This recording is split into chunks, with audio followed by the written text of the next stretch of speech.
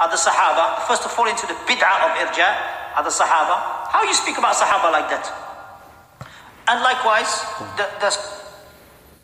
here, Abdulillah again misquotes. It's a usual habit for the people. They're known to misquote and to mistranslate. It's sad that the scenario that these people display themselves in front of the people as so reliable, trustworthy individuals in what they say and narrate, and they refer to themselves as a people of narrations, yet they can't even get the narration correct. This is a sad scenario. So here he said, Abdulillah, that Shaykh Yahya said the first to partake in irjaa are the Sahabas. He said the first to fall into the bid'ah of irjaa are the Sahabas. Look at it again, how he tangles around with words. What Abdullah is trying to quote is a statement that was uttered by Shaykh al-Hajuri when he was teaching at-Tahawiyah in the year 2000, the month April. The year 2000, month April. Right now we're in the year 2018. Yani over a decade ago. And while Sheikh Muqbil was alive at that time, and after Sheikh Muqbil died in the year Rabi' al-Akhir of the year 2001, about 5 months later, with the rise of the fitna of the companions of al-Hasan al-Ma'ribi,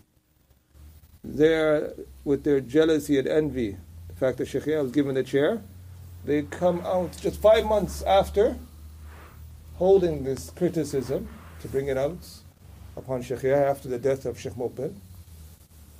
And so Shaykh Yahya responds in the year 2001. So 5 months later, Shaykh Yahya came with the audio to respond to the criticism of the followers of al-Hasan al-Ma'ribi. So these are the original source of these people. The companions of al-Hasan al-Ma'ribi.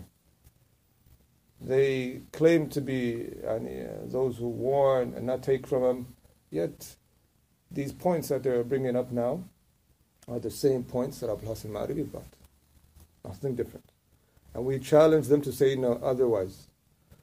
So these are the people repeating the same stuff that are more than a decade ago, the companions of al-Hasan al-Ma'ribi, which they had on Shaykh al-Hajuri, and they're bringing it back in a new clothing now in the year 2008. This is sick, that a person brings back points that are found over a decade ago and brings it in a new clothing to display the people as if this has been said yesterday or day before or sometime recent. In all case, this doubt concerning this topic in particular has been clarified in a 27-page PDF already in English. Therefore, we don't want to take too much time on this accusation, inshallah. I say the matter relating to Shaykh Yahya, quoting the following statement from Ibn Abi al-Izz, rahimahullah, in his Sharh of Tahawiyah, where he, rahimahullah, said, in opposition to the Murji'ah, whereas the Murji'ah, their doubt had occurred to some of the earlier ones. Page 252 of the print Darul Ghad al-Jadid. This is what Shaykh Yahya quoted, and he was speaking upon. However, shortly after the year 2001, Shaykh Yahya announced that the quote of Ibn Abi al-Izz is not the same as the speech of Ibn Taymiyyah in his Majmu' Fatawa. Therefore, Shaykh Yahya announced that that previous quote that he shared from Ibn Abi al-Izz was a mistake from him. And he requested that the brothers avoid delving into this matter. It was a simple matter that was clarified long ago, shortly after the year 2001. And now we're in the year 2018. These are from the characteristics of the Haddadiyah. They will constantly try to label a person with something that he's innocent from.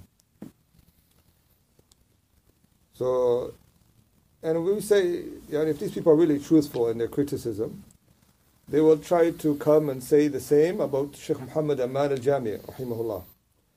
Since when he quoted the aforementioned statement of Ibn Abi al-Izz, rahimahullah, he commented by saying, from the Sahabah, rather from the foremost to accept Islam due to their misunderstanding of the verse.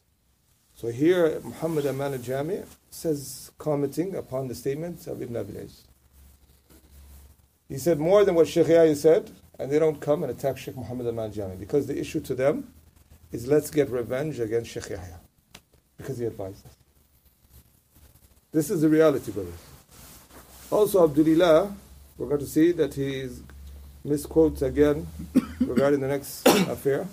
And you're going to see, كَفَى بِالْمَرْءِ نُبْلًا أَن تُعَدْ مَعَايِبُ.